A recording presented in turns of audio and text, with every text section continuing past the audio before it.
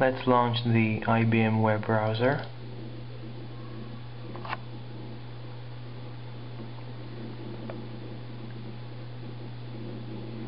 Basically, that's a IBM branded Mozilla web browser. It's quite old, but I can still get online with it. I don't have Flash for OS2 installed. There are some versions, but they appear to be quite old, and the official support of Inotech for IBM OS2 products has ended, so it's fairly hard to get one. So this is the IBM website.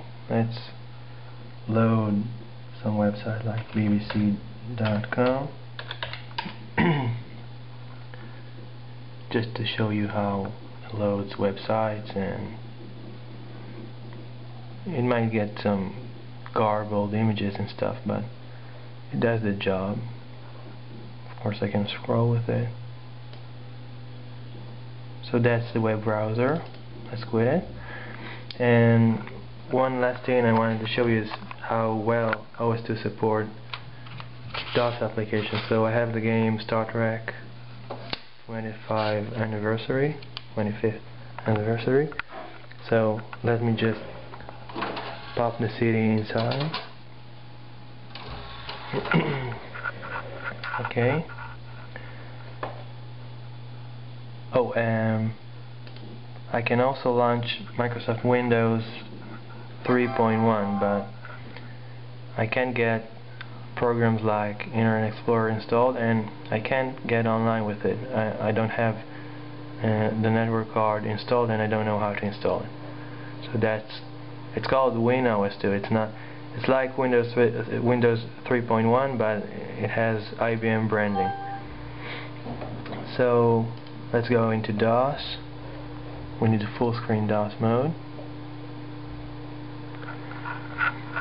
DOS full screen.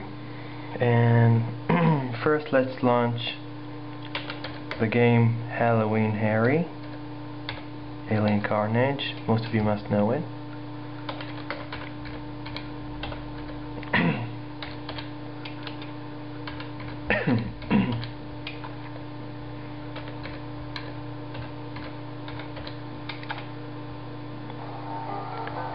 I have sound working, and basically it runs better than how DOSBox even runs it, unhacked or tinkered with, but it's a bit fast, but you can see it runs fairly smooth and quite nice actually. You can move around and etc. So let's quit it. And the last thing I want to show you is Star Trek running.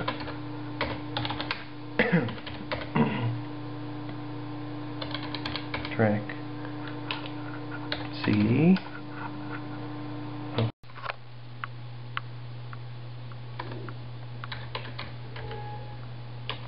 Trek CD and Star Trek. So you can see it runs pretty well with sounds and everything. One problem though is I can't seem to make this OS2 cursor go away. So this is especially problematic in the game because you can see I have like a double mouse cursor. Though the Enterprise's primary mission is peaceful exploration, the galaxy holds. Captain Patterson reports the Republic is in position. The Republic is arming weapons and